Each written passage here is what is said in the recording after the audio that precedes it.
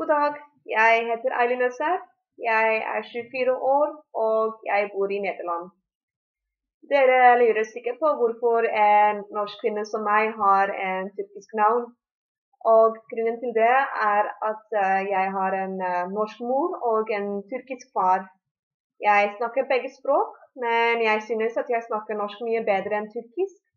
Fordi norsk var det første språket som jeg lærte, og da følte tyrkisk, engelsk og nederlandsk.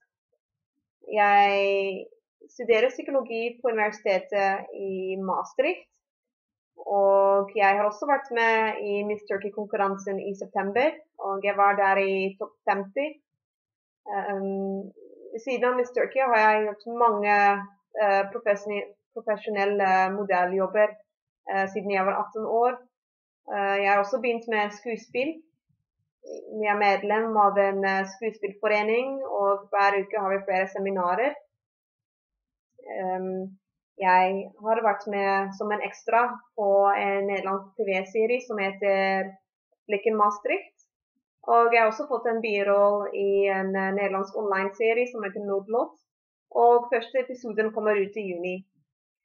Ved siden av skuespill og modelljobb har jeg flere hobbyer. Jeg liker å svømme mye. I føretiden hadde jeg mange svømmekonkurranser. Jeg også liker å spille piano mye, og jeg spiller volleyball, og jeg liker å danse mye, særlig jazzballett og hiphop. Hvis dere har flere spørsmål om meg, så kan dere finne informasjon på profilen min, eller dere kan kontaktere meg. Takk skal du ha.